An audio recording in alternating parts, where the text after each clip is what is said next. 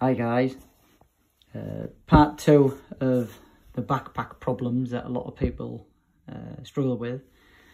Because you all know that the wiring's really thin, just a bit like, obviously this is the battery indicator, which I said I'd keep it in the system.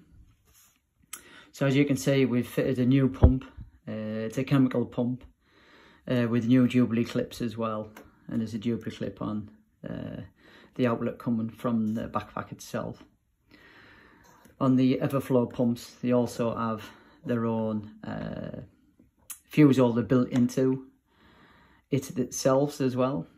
So as you can see now, we have some 1mm thick cable now, and these Wago connectors are absolutely fantastic. I think it's possibly one of the ways forward, because it's reusable, so you can just lift the tab and slide the conductor inside, and then as you can see, that silver trim there, it's making the connection. It's also got a little bit of waterproof in there as well, so it keeps the moisture out, and that's reusable. So if, for argument's sake, if this pump fails now, all you need to do is just lift these tabs like so, pull the cable out, slide the new cable in and clamp it down.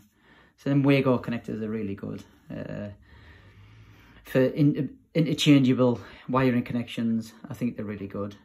To make this a little bit more waterproof, you get these gel boxes. You can put them inside a gel box if you wanted to go down that route.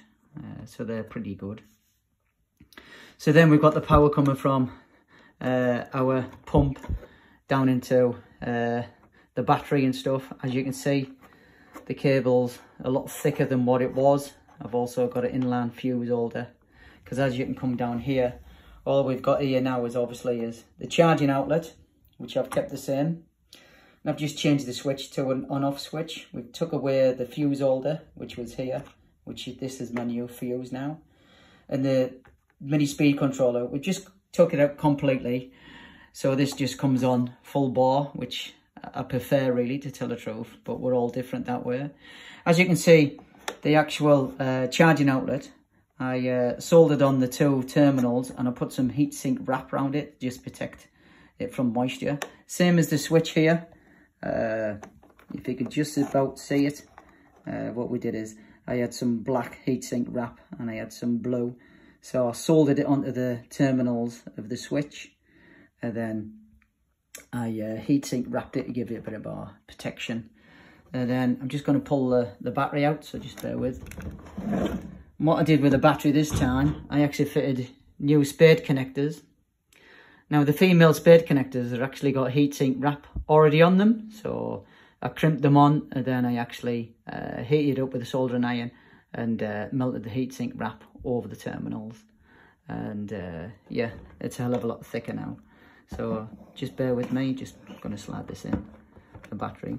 So now what I have done now is, because the cables are a little bit longer as well, the only cables which is under the battery now is literally the battery terminals, because I've put the cable along these back edges here, so it's all out the way, so nothing's getting trapped now. Nothing's getting trapped at all. So that's my uptake of making the backpack a little bit more robust with thicker cables. And obviously the most important bit was the fuse holder, and obviously the pump has got its own fuse. So if anyone like any more information how I've wired this in, I can also do a diagram for that. That's not a problem. And hope this helps, lads. Speak soon. Thanks a lot.